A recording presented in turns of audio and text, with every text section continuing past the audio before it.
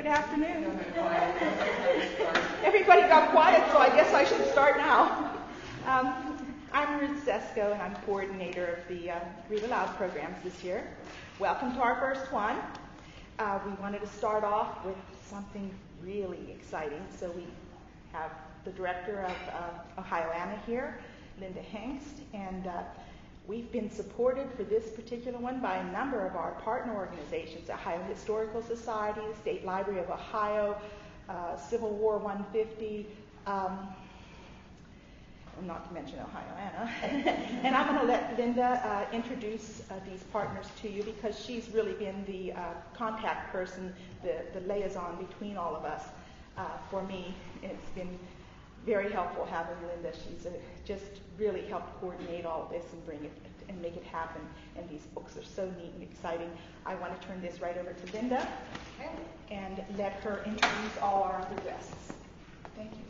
How many of you are new to Ohio? Anybody?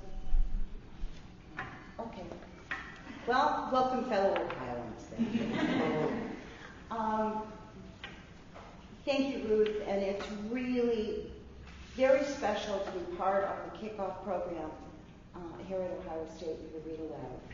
And as Ruth mentioned, this is so exciting because it's bringing together really 4 different organizations to present this program.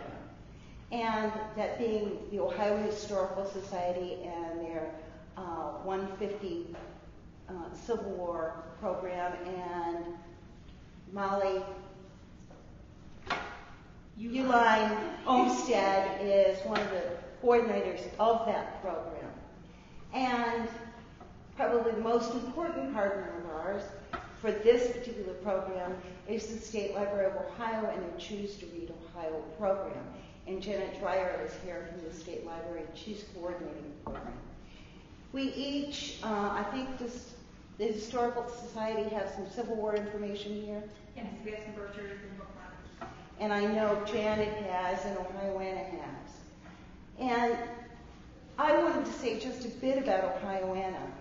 We were founded in 1929, so for over 80 years we have been collecting, promoting, and preserving the work of Ohio writers, musicians, and artists. Our collection includes 45,000 books, all written by Ohioans or about Ohio. Biographical files of more than 25,000 Ohioans that are writers, musicians, and artists, 10,000 pieces of sheet music, and much, much more. We do an annual awards program, and there are invitations back here. There are 2 events, one on Friday evening, October 15th, the other on Saturday afternoon, October 16th, and that's a luncheon at in the atrium of the State House. Look at the invitation. You'll see some of the great award winners we have this year. Also, we publish the Ohioana Quarterly, which we've been doing since 1958, and I brought some copies along. And if you want to read about this year's award winners that include Rita Dove this year, and she will be here, you'll see information about all the great people that are from Ohio. Ohioana also opens the doors for our collection. You cannot borrow anything, but you're certainly welcome to use our resources for research.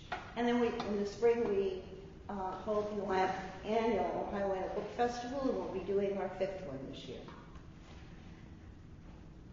Lisa Klein and Robert Olmstead are Ohio authors, and they will be reading today from Choose to Read Ohio titles. Both books are fiction.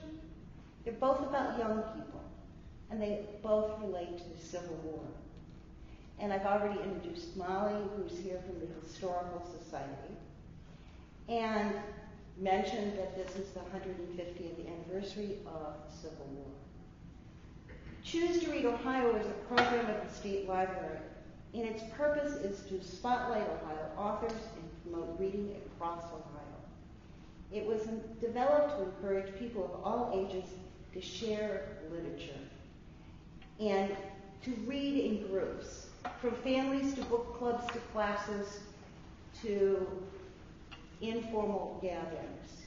There are 20 titles that were selected for the 2010 and 2011 program. There are 5 titles in 4 different age groups, beginning with children's books from 0 to 8 years, books that parents or friends or grandparents might read to children, up through adult titles. And I've already introduced Jan. So just want to give a little plug. In the quarterly, there's information about the program, and there's a review of Lisa's book, I think, in this issue of quarterly, as well as the award winners.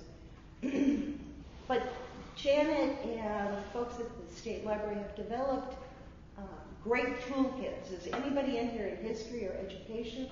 If you are, those toolkits are marvelous, and they're all available online. So with that, I'm going to say I want to introduce the authors, and both will read for about 10-15 minutes, and then we will open the program for discussion.